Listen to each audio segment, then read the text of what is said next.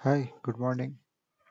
Today I'll create a input parameter and check how to use this input parameter. Also, how to use the input parameter in a filter. So as usual, we already have this view. It's already pre-created views. So this view I'm going to semantic in a semantic layer and then go to this parameter variable. In this plus sign, just in the drop down, click on this create input parameter.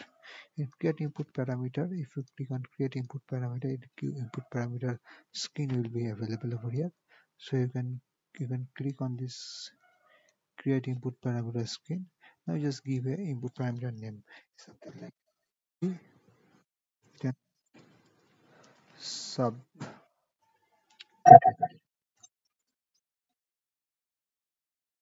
only underscore is available over here, which is the description will be over here.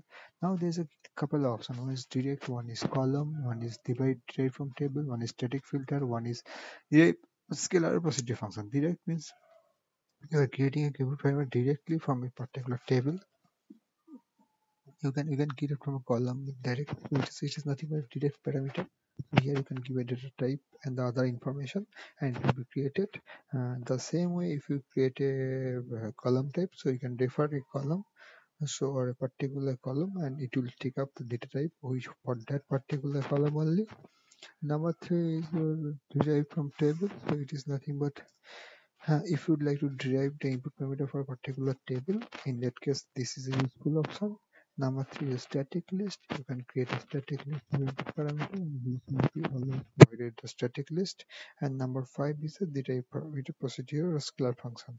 So you can create a procedure class scalar function in this input parameter, and those input parameter will be considered once the input parameter is required. At the point of time, this procedure or this scalar function will be executed, and depending on the scalar function procedure value, this input parameter will be available.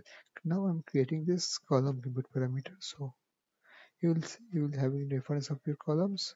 So I'm again selecting subcategory just to make it come easy, and I'm using the multiple values, and then I'm clicking on OK. So the input parameter is getting created.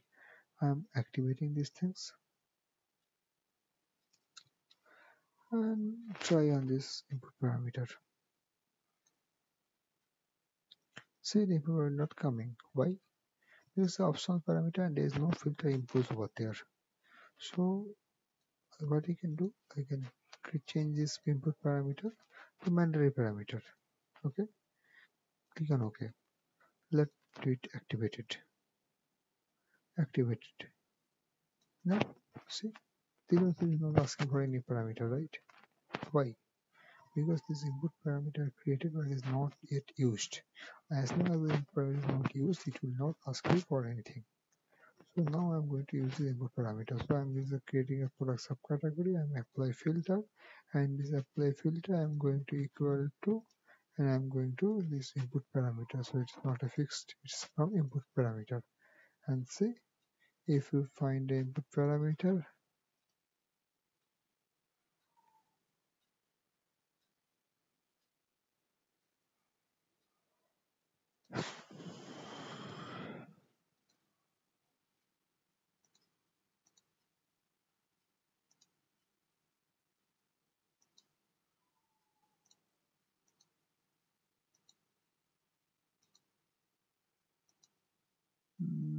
Quite strange why it is not showing the input parameter not getting shown. It's supposed to show over here. It's multiple. Leave this mandatory. Click on OK. And now if I go, I can click on this and I click on the apply filter. I'm going to value respect the fixed. I'm using input parameter and see IP subcategory is showing, right? Click on OK and it's OK. Now it is already pressed properly. Now if I activate these things, now it will ask you for this input parameter C. Now I'm going to execute. Now it's asking for input parameter C, right? So I'm giving the 69 and check. Say it's bring all the values of 69. So this is the way how you create input parameter and how to use this input parameter as a filter, and also explain different input parameter to understand. Okay, thanks for watching. Have a good day.